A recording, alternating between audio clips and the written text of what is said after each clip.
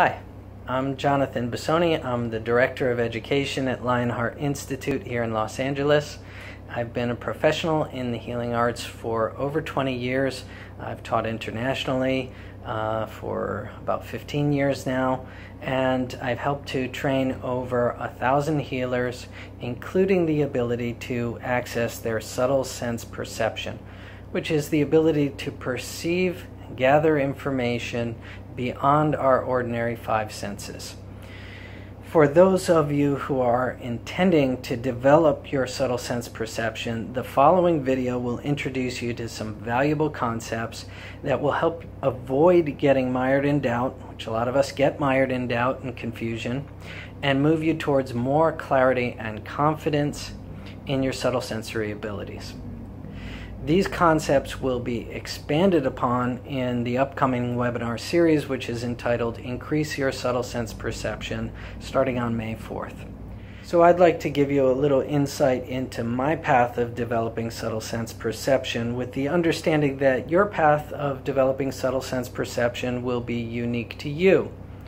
I was not born as a particularly psychic or intuitive type of person, and even today, I'm probably much more of a rational and kind of linear person, much more of a thinking person than an intuitive or emotional person.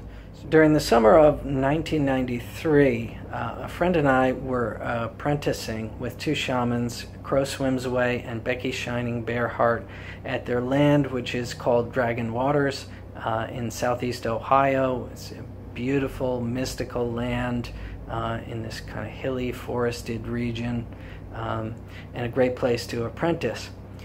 So during that time, Crow taught me a body scanning technique as a part of shamanic diagnosis.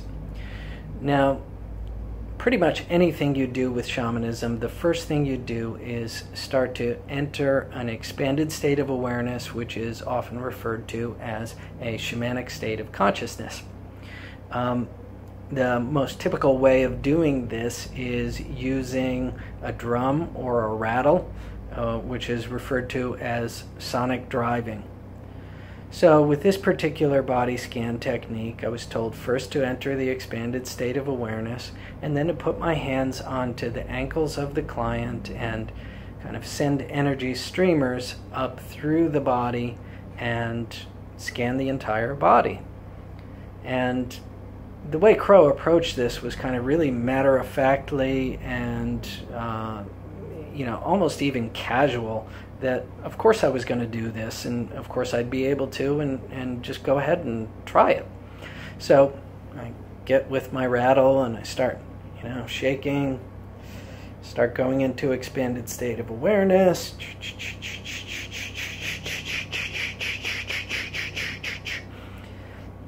And then I go ahead and I place my hands on my client's ankles, and I send my energy up into the body, and I start seeing things and gathering information about the body.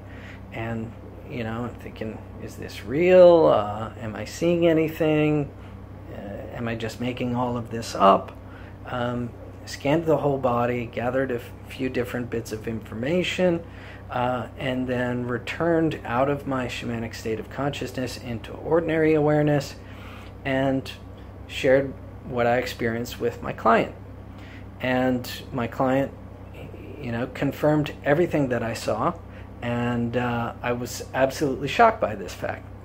I don't think Crow was surprised at all that this could, be the fact. He didn't seem surprised at all.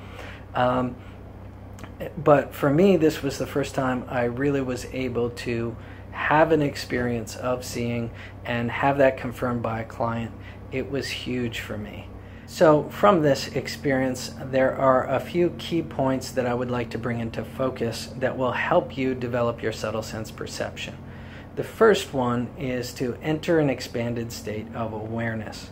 And sometimes we might go and try and use our subtle senses, but we're not in an expanded state of awareness. We're in an ordinary state of awareness, including our busy monkey mind that's doing all the typical busy things that it does, including our rational mind evaluating which is a real killer for subtle sense perception.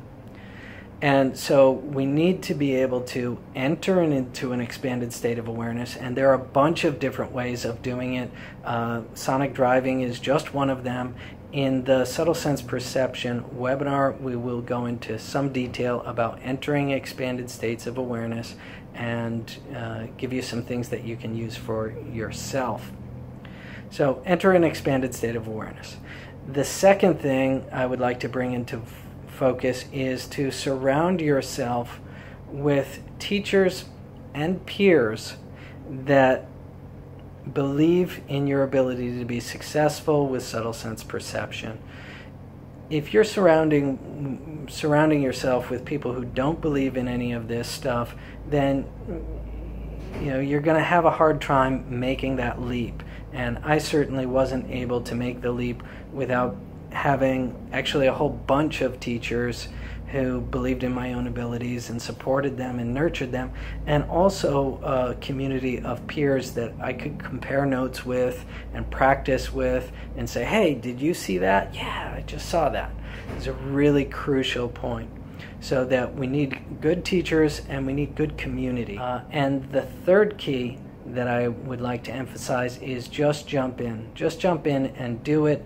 Practice reading people with their permission. We don't just read random people on the street. And this is not something that you can learn just by reading books. You actually have to practice with real people. And as I learned with Crow, the ability is there. Your latent abilities are there. They're just not being used and being accessed. Trust them, jump in, practice reading people, and get confirmation. That's the only way you're going to hone your abilities. All right, so that's it for today.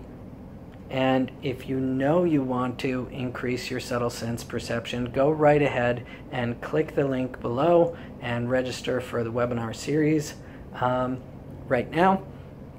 And please share this video with your friends and practice developing your subtle sense perception. That's it.